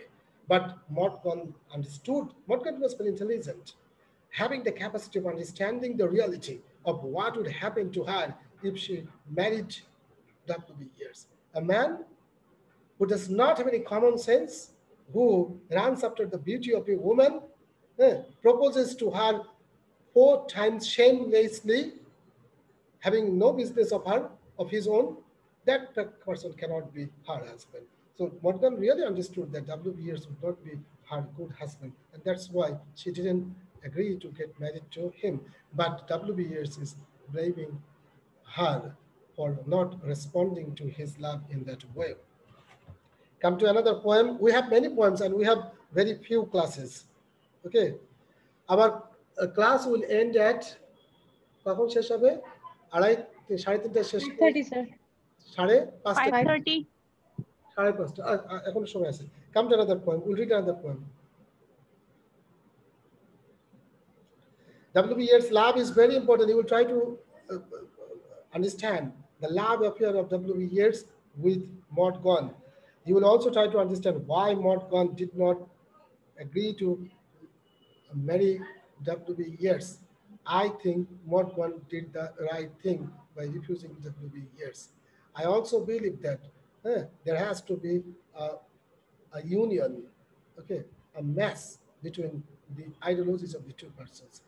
Many families are breaking down only because the husband thinks in this way and the wife thinks in another way.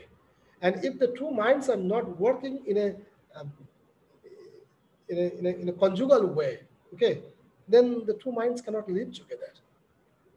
A good relationship grows between two minds, not between two bodies. By giving your body to your wife or to your husband, you cannot help your relationship last longer. So what you have to have is love in the relationship. And love in the relationship is possible when two minds are married. But when two minds think in two different ways, it cannot be.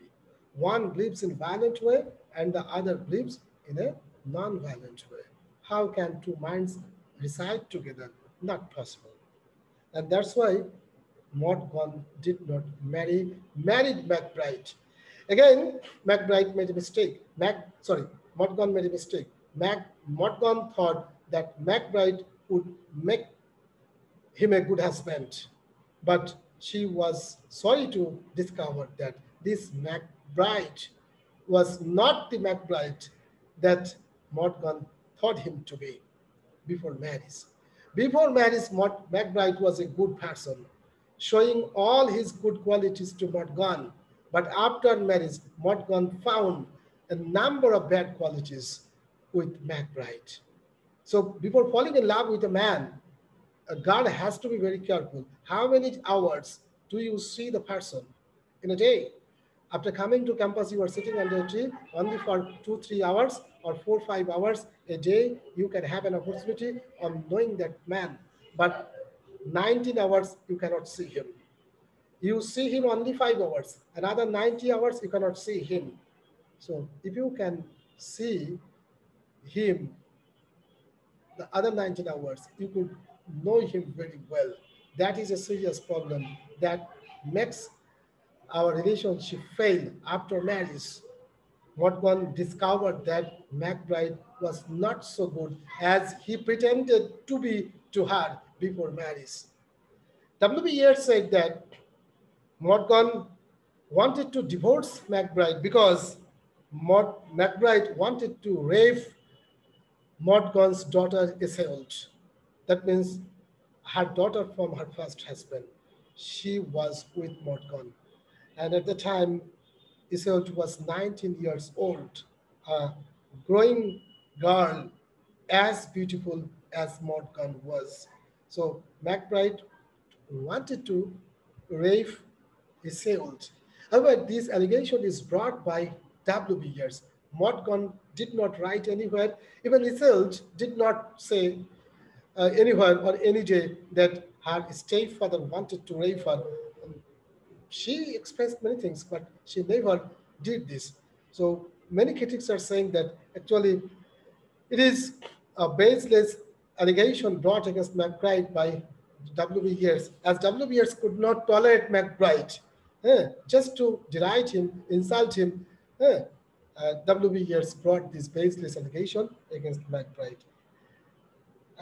Morgan said in the court that McBride tortured her physically and emotionally. And Morgan also said in the court that McBride eh, drinks heavily, and that is very painful and not tolerable, and that's why she wants to divorce him. But the court did not find the allegation brought against McBride by Morgan was potential, because after marriage, McBride only once drank, and that's why the court did not grant divorce, granted separation between them. So many things are there in the relationship between Morgan. And without knowing about Morgan, eh, it's very difficult for us to know W. B. Yeats. Come to another poem, Leda and the Swan, written by W. B. Yeats. It is another famous poem. It is another famous poem means it is one of the most famous poems. That if you say that W. B. Yeats had two best poems, he has written many, many poems. And of the poems, if you consider only two poems, which were uh, best poems, Leader, this one is one of the two. Okay, it is so famous a poem. W. B. Yeats has written in these 14 lines uh, many things. Leda and the Swan, it's a sonnet. Okay, Leda and the Swan. Again, the title is very suggestive, like the title No Second Troy. The Troy, Troy is very suggestive. When you talk of Troy, when you think of Troy, you remember so many things. Troy means Helen, Paris. Helen was kidnapped, Troy was destroyed, Agamemnon, Menelaus, they fought against the Trojan Wars for 10 years, and Troy was burned to ashes. So many things come to our mind when we hear the word Troy. So this word is very suggestive. It brings to our memory so many things. When a history of civilization is brought before us when we hear the word Troy. Again, this title is again very suggestive. Leda. Leda was the mother of Helen. Okay, one name is very suggestive. When we hear of Leda, remind of, we are reminded, we remember that birth of Athenian civilization. Hellenic civilization. We remember all these things that happened in that civilization. So it's a fusion of history, myth, and Yeats' idea of civilization. But the poem is a very short poem. It's a sonnet. You know, a sonnet is a short poem consisting of 14 lines. A 14-line poem is a short poem. It gives you a very small space. And in a small space, it is very difficult for you to tell a massive history. But W B Yeats was so great a poet. He was a master poet. Okay. His craftsmanship was so perfect that he could draw a massive picture in a small space, on a small canvas. You know, there is an artist in Khulna on mustard seed. He drew the portraits of 7 heroes of Bangladesh. That means language martyrs, heroes, Salam, Jabbar, Barkut, Rafiq. He drew the pictures of these 7 heroes on a mustard seed, like a sorishar pure. He was so good an artist. W. B. Yeats is also such a skilled eh, artist that in 14 lines he has written a massive history, a history of the birth of a civilization, the, and many other things that happened in that civilization. This poem is written in Petrarchian sonnet form. You will see there are, a sonnet is divided into two halves. The first half is called an octave that consists of 8 lines, and the second half is called a sestet that consists of 6 lines. You will see the poem is written in 4 stanzas, although outwardly the poem is written in 4 stanzas. Actually, the first 2 stanzas constitute the octave that contains 8 lines, and the next 6 lines, that means the next two paragraphs here constitute the sestet that contains 6 lines. If you look at the structure of this poem, you will see that it is written in Petrarchian sonnet form. However, in another class, I will teach you sonnet and I will talk of the other features of sonnets. This is a very perfect sonnet. A sudden blow. This poem begins in a dramatic way, a sudden blow. However, what things you remember when you hear the name Leda? Leda was the mother of Helen. One day, Leda was bathing naked in her pond. Helen was beautiful. So, as the daughter was beautiful, her mother was also beautiful, like mother, like daughter, as like mother, like son, you say. Helen was beautiful. Helen's mother was also as beautiful as Helen was. One day, Helen's mother, Leda, okay, Leda was a girl, not married. She was a maiden. She was bathing in her pond. As this was her personal pond, she didn't have the fear that somebody would see her when she was bathing naked. So she was free to bathe in her own way, okay, in her pond. She was bathing naked. And just at the time when she was bathing naked in her pond, Zeus, the supreme god of the Romans, he was flying over the pond. And when he was flying over the pond, he looked down and saw the beautiful naked body of Leda. And Leda's beautiful body was so captivating that God could not resist his temptation of enjoying the beauty of Leda. He came down in the form of a swan. But how can God come down in God's shape? So he disguised himself as a swan. Swan means Rajhash. So coming down in the shape of a swan, he raped Leda. Leda conceived and gave birth to Helen, Clytemnestra, and 2 sons. Okay. Helen, the most beautiful lady. No second time we have had him. We have seen her. So this Helen was born out of this matting between a mortal and a god, and not a normal god, the supreme god. All these days, all these days, but this poem was written in it was published in 1924. Okay, so it may have been written either in 1924 or 2 3 hours before the publication of this poem. So W B Yeats was writing this poem in the second decade of the 20th century. But Helen was born with whose birth the Athenian civilization began. And W B Yeats had a theory of civilization. W. B. Yeats believed that a civilization begins and ends, it takes 2000 years. A civilization stays only 2000 years. A civilization takes its birth, then it lasts 2000 years. After 2000 years, this civilization ends, a new civilization begins. So, look, if it is true, then the Hellenic civilization, that means the civilization that was born with the birth of Helen, lasted 2000 years. And again, then the Christian civilization began, and the Christian civilization was also about to complete its cycle because it is in 1924. That means it is already going to be 2000 years.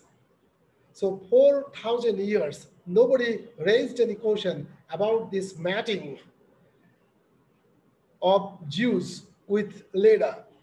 Human beings considered this matting to be a sacred thing because Leda was, that means this um, Leda was honored. People thought Leda was honored because it is not a man, that the supreme God came down and honored Leda by doing sex with her. This is how people interpreted it for 2000 years. 4000 years. People have interpreted this fact as a kind of honor on Leda. Okay, that Jews came down, it is not a simple God. It is not a lower, when a God of lower status. The head of the gods and goddesses, the supreme God came and did sex with Leda. How respectful and honorable Leda became uh, uh, after being shagged in that way by that God. It was a matter of prestige. It was a matter of honor to Leda. And perhaps many people at the time made effigy of that swan and were worshipping. So this is the swan that came down and honored Leda.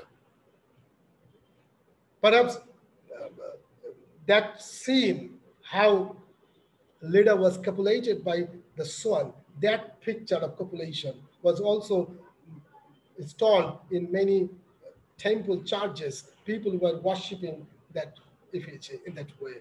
This is how it was interpreted, honored, regarded by people for 4000 years. But in 1924, W. B. Yeats is challenging that myth and this centuries old interpretation and belief of people. W. B. Yeats is saying that Leda was raped. Leda was not honored.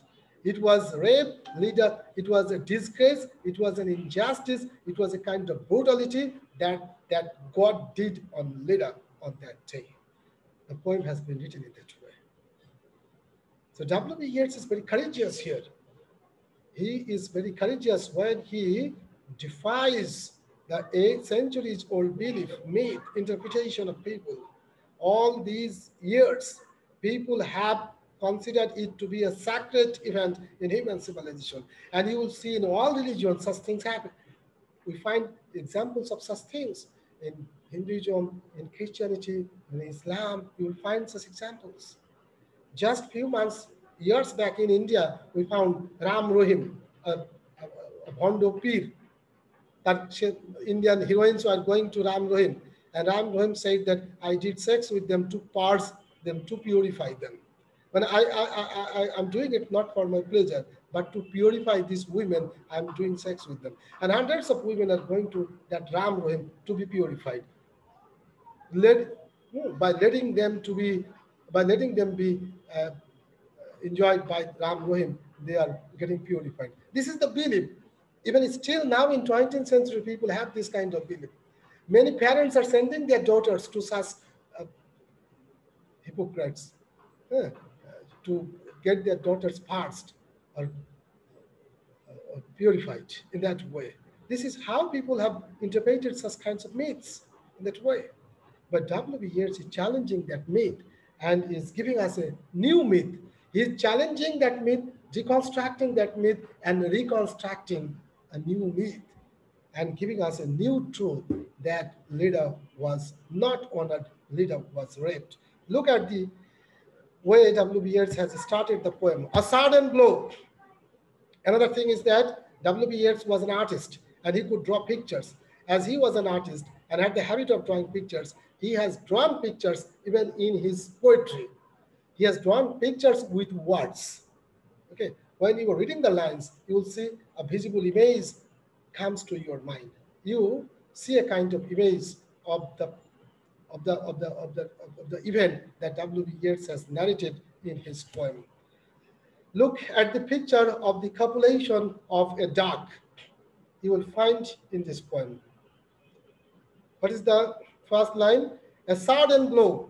Leda was not aware that anybody would come and would catch her in that way and will start raping her. A sudden blow.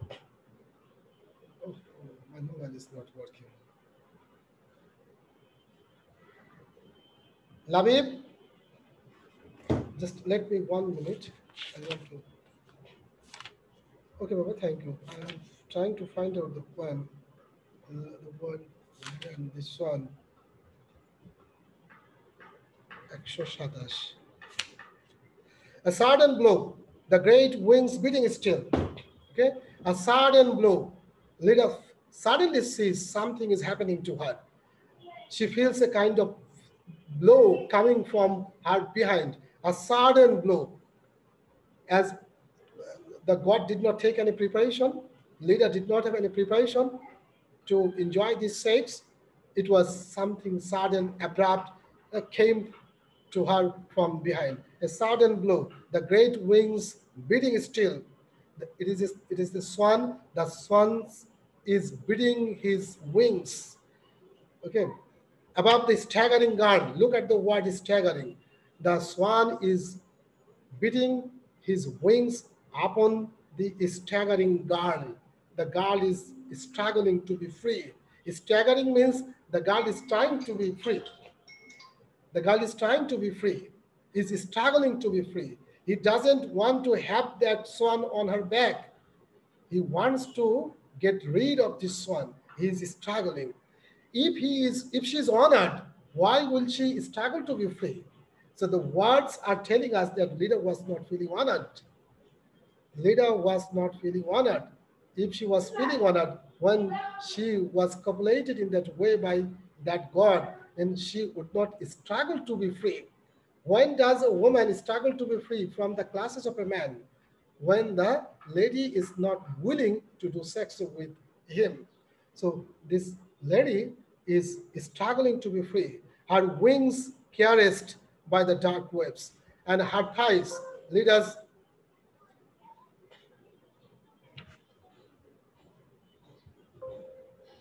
Just 1 minute.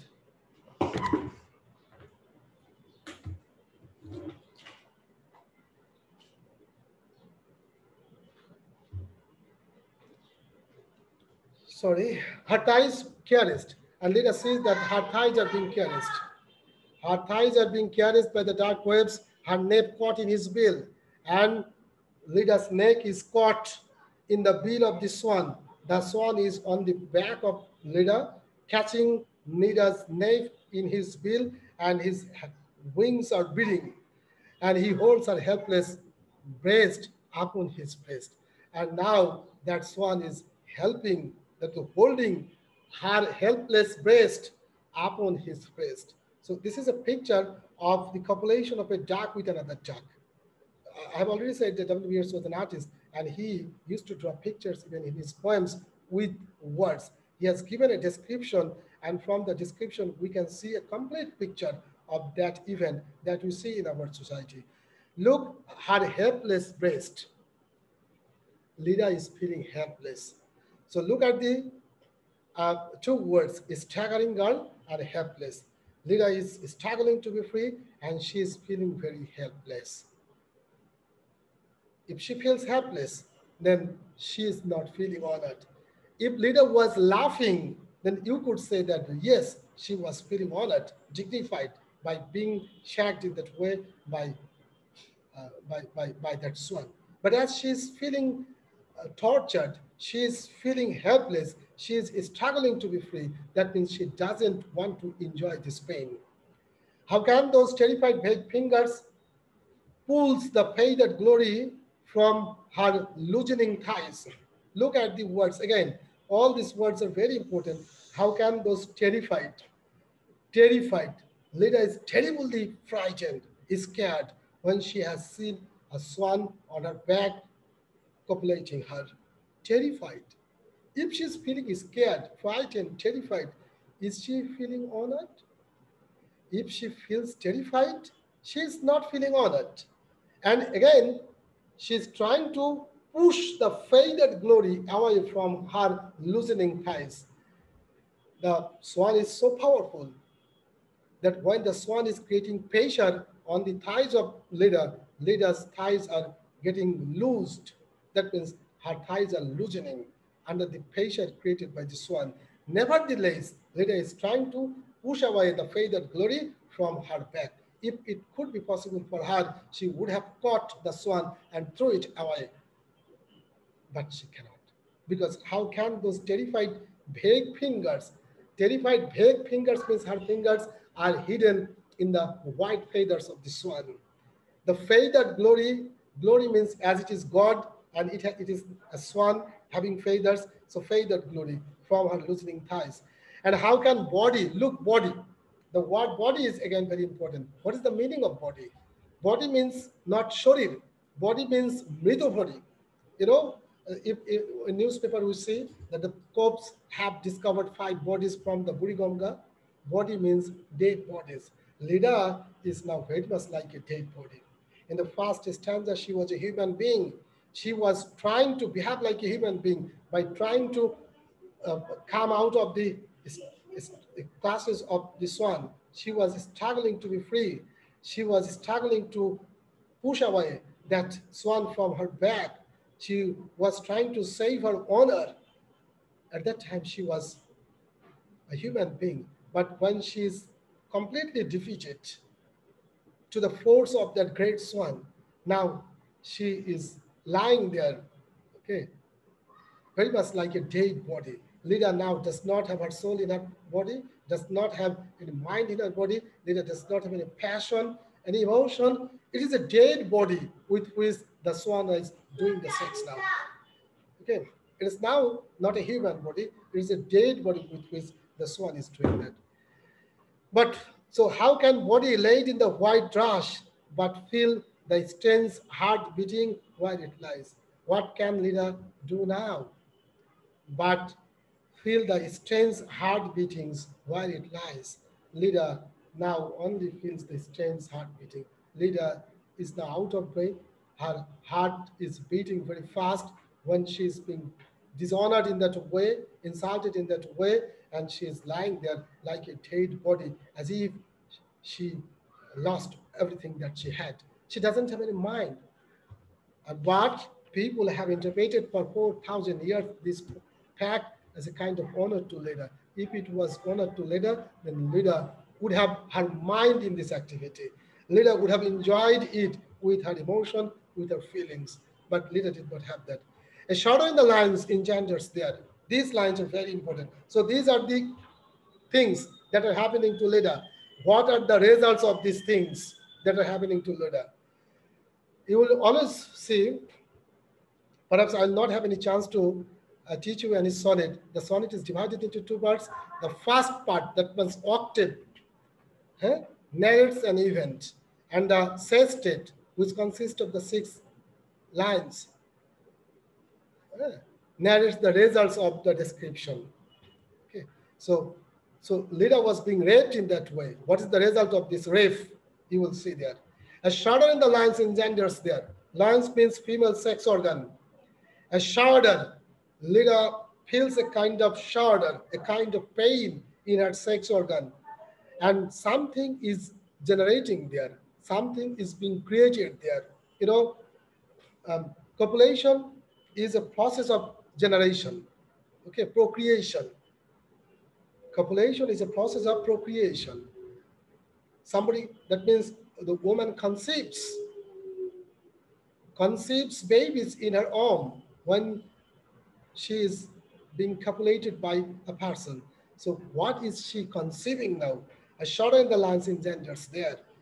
What is she conceiving? The broken one. Look, this line is very suggestive, very metaphorical. Leda is conceiving. When that Swan is doing it with her, she is conceiving. What is she conceiving? She's conceiving the broken wall. She's conceiving the broken wall. She's not actually conceiving any human baby in her womb. She's conceiving the broken wall, the burning roof and tower. She is conceiving the burning roof and tower. And Agamemnon died. Agamemnon died. She is also conceiving the death of Agamemnon. I said, Leda conceived, and Helen and Clytemnestra were born out of this meeting between Leda and Zeus. Okay, that means Leda conceived Helen, who was responsible for the destruction of Troy. That means Leda was on that day conceiving the destruction of Troy. Leda was not conceiving Helen. Leda was conceiving the destruction, the burning roof and tower of Troy. That day when that God was raping her, she was conceiving not a human baby, but the destruction of Troy, the burning roof and tower of Troy. She was also conceiving the death of Agamemnon, because Clytemnestra, who was born with Helen out of that mating, Clytemnestra was the wife of Agamemnon, and Clytemnestra killed her husband Agamemnon.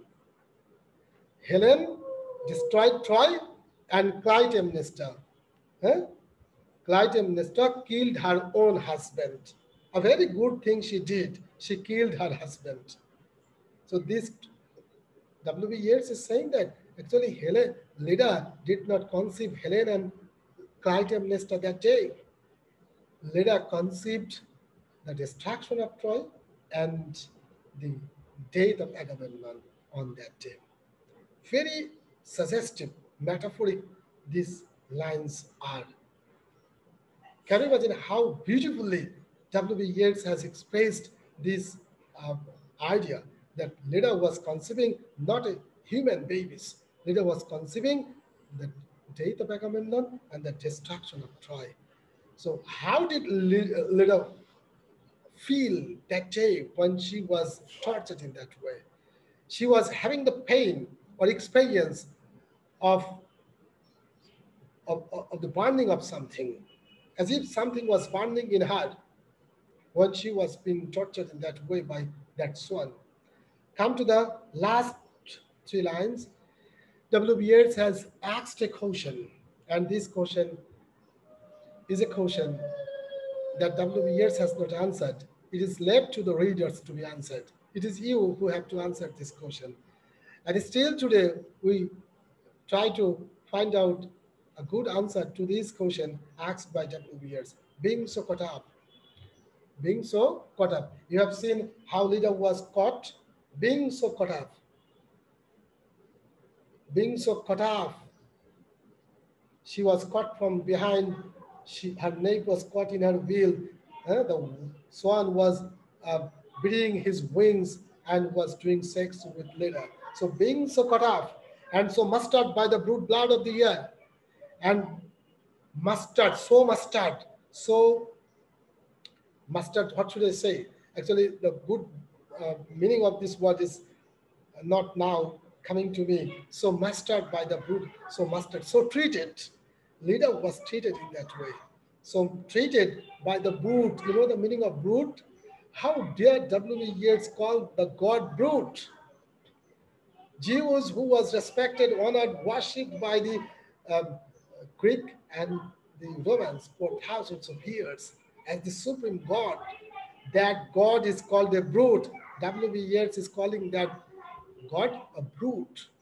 If he had not been a brute, he would not have come down in the form of a swan to rape a mortal being.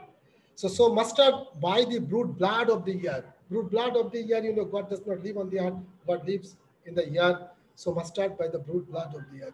Leda was caught and treated thus by the brood blood of the year. So being so caught up, and so must start by the brood blood of the year, did she put on his knowledge with his power? Could she put on his knowledge with his power? Leda, could Leda put on the knowledge of the God with his power? Leda conceived the power of the God. Could Leda conceive the knowledge of the God as he was the supreme God? He was wise. Huh? He was wise. Nobody could understand what that God thinks. So obviously God is wise. So could Leda conceive the wisdom of the God? Leda conceive the power of the God. Leda conceive the brutality of the God. But could Leda conceive the wisdom of God? Before the indifferent beak could later drop, before that God finished huh, that copulation, could Leda conceive the wisdom of God? The answer is no. Leda conceived only the brutality, the destructiveness of that God. Leda could not conceive the wisdom of that God. Leda conceived the brutality and destructiveness of that God. That is why her daughter Helen destroyed Troy, and another daughter killed her husband. This is the brutality that she conceived. But her daughter could not be as wise as father was.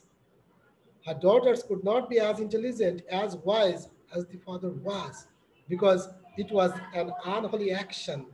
It was an unholy action, and through this unholy action, a thing that would take its birth would be a bad thing, an unholy thing. It cannot be a good thing. If the source is not a good source, holy source, from that source you cannot get a holy thing. Through an illegitimate, unlawful, immoral activity, eh, you cannot have a good thing. An immoral, unlawful, a beastly action cannot result into a good thing. Never. It is never possible for one to have a sacred thing, a good thing from an unholy action. Okay, that is what W B Yeats has mentioned. What W B Yeats wants to mean here is that you know through sexual intercourse, not only physical properties are transmitted to the newborn babies, even invisible properties are also transmitted to the newborn babies. Uh, the day a mother conceives, okay, on that day, the baby that she is conceiving is being shaped both physically and intellectually. The day a mother conceives a baby, on that very day, on that very moment, the baby she is conceiving will be shaped both physically and intellectually. You will see if the father had a curly hair, the son will also have a curly hair. If the father's ears are stiff, long, the son's hair, the ears may be stiff and long. If the father has a mole hair, the son may have a mole hair. It means if a father has a broken voice, the son may have a broken voice. Even you will see that a son works very much in the way the father works. A father talks very much in the way, that means a son talks very much in the way his father talks. It means not only physical properties are transmitted through the sexual intercourse from the father to the baby, even invisible properties, for example, your voice, your character, your personality, the way you think, the way you feel. My son thinks very much in the way I think. My son feels very much in the way I feel. My son behaves very much in the way I behave. So it is also transmitted, I think, from the very beginning of the day. So if the father is intelligent, the son will also be intelligent. And if the father is, okay, Hitler's son, that will be. There is a proverb in our Bangla that Gobore Poddoful Janmai. A rose that grows in a cow dung looks like a rose, but the heart of the rose is different from the heart of the rose that grows in a garden. গবরে পদ্ম ফুল জন্মায় কিন্তু পদ্ম ফুলটা দেখতে শুধু পদ্ম ফুলের মতো নয়, ওর আচরণ পদ্ম ফুলের মতো না। The smell of the uh, rose that grows in cow dung is not as sweet as the smell of the rose that grows in your garden. So the birth has to be very holy, sacred, and legitimate.